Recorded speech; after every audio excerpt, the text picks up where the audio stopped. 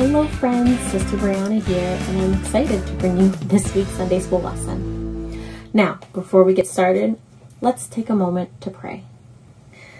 Lord, I thank you for this day. I thank you for bringing us together once again. Lord, I ask that as we go through the lesson today, Lord, that you be with us, Lord. Be in our hearts, be in our minds, Lord, that anything that you would have for us to do and to remember, let it be done. In Jesus' name, amen. So, I know last week you talked a little bit about the death of Jesus and Jesus taking our place. So this week I want to talk a little bit more about the death of Jesus, his burial, and then his resurrection. I know that when a loved one dies, it can often be a sad time. But my hope is that by the end of this lesson, you'll see the hope that we have in Jesus and in his resurrection. So, what does that word resurrection mean?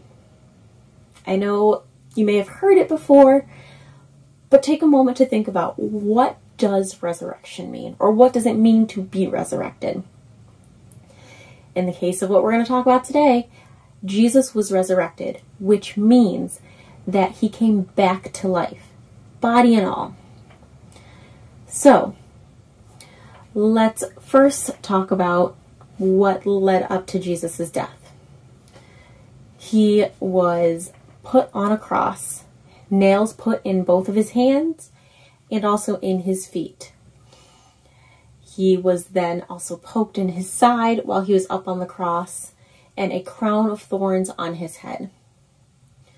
Once he died, the earth trembled and shook, and a dark cloud came over the earth.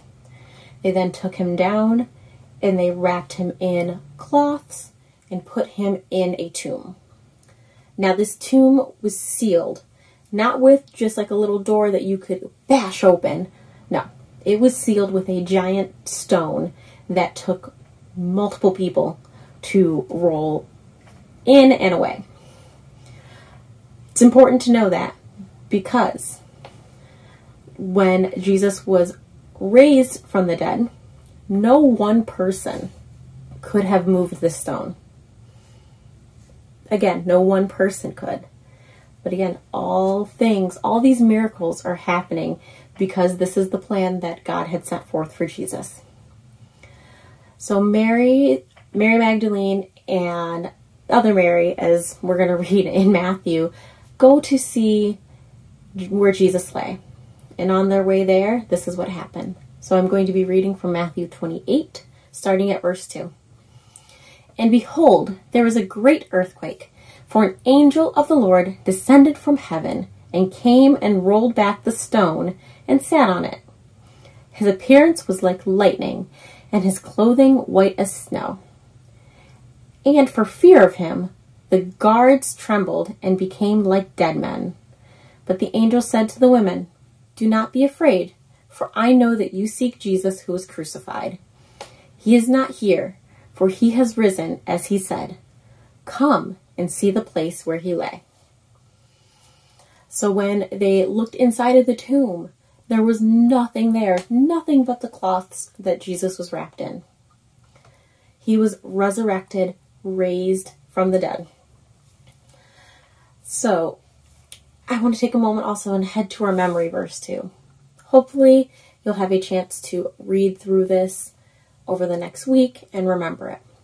So our memory verse is coming from Romans 8:11, and it says, "If the spirit of him who raised Jesus from the dead dwells in you, he who raised Christ Jesus from the dead will also give life to your mortal bodies through his Spirit who dwells in you." I want you to take a moment to think about that. The same Holy Spirit that raised Jesus from death after 3 days, not just 1 minute or an hour. Jesus had been laying there for 3 days, and the Holy Spirit raised him up from death. That same Holy Spirit lives within us.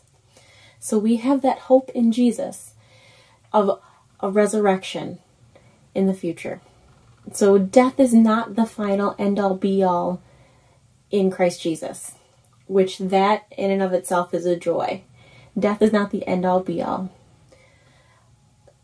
just as Jesus rose from the dead, God has promised us many of things that will happen for us in life and then in death as well.